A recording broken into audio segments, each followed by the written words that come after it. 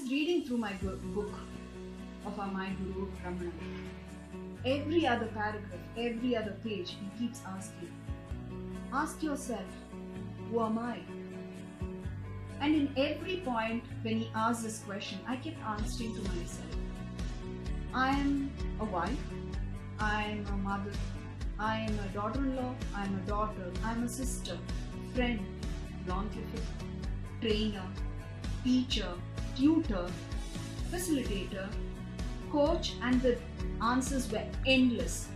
And the next point came in my mind. Oh, I play so many roles in so many areas of my life and I was not aware of. But how do I manage it? How do I balance it? Do I really balance it? And then my thought came like, how do I go about through the day? And this thought took me back to my childhood days of this very person who used to come down to my room corner and exhibit his acrobatic things.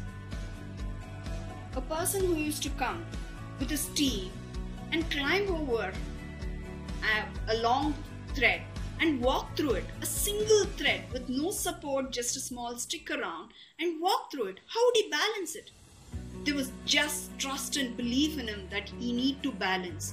That created a balance for him to move from one end to another. The trust and belief to do can take us far ahead.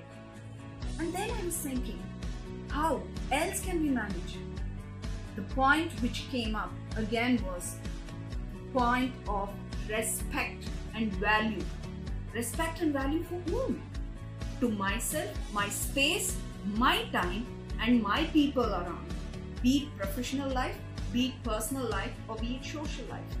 If I can value and respect my time, my space, and my people around, then I can balance it out very easily.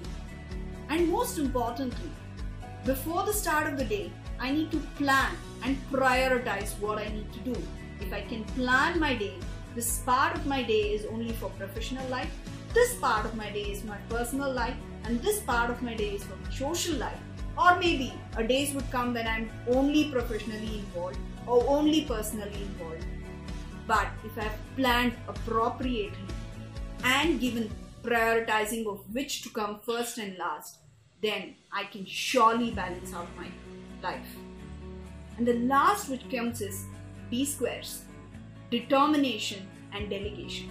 If you're determined that I can and I will manage through the day of my planning and exhibit the same, you can do it. And if possible, if you can delegate some part of your work where your need is not necessary to people around, you can always balance out your life. Many points to come. Balancing your life is an art, and enjoy this art because it makes you a wholesome in all areas of your life. Thank you very much. This is your Anuradha Jeychander from Zone 14 JCI Bangalore Horizon for JCI BILALKOPPA.